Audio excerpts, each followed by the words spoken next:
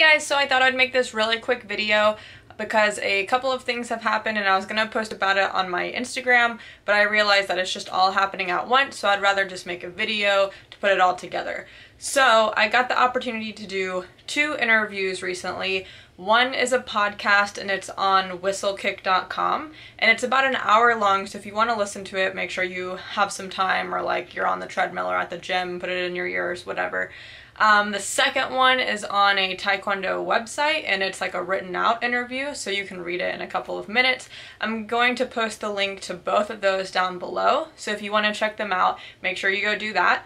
And I also found out that I got nominated for the Korean Masters Martial Arts Hall of Fame Competitor Award. So it's really cool. The Hall of Fame is actually in Atlanta this year, so it's great. I'll be able to go. It's just going to be like an hour away from me. And so I got nominated for the Competitor Award. I believe that's in July. I might be wrong about that, but I know it's during the summer. And I planned to vlog it anyways because I know there's seminars and stuff like that. So this is just going to make it a little bit more interesting because I have a little bit of a part in it. So that's really cool. So stay tuned for all of those, and please check out the interviews down below. And I'll also link my social medias as always, so if you're not following me on Instagram or you haven't liked me on Facebook, make sure to go ahead and do that, and look forward to all of the other videos coming out. Thank you guys so much for all the support.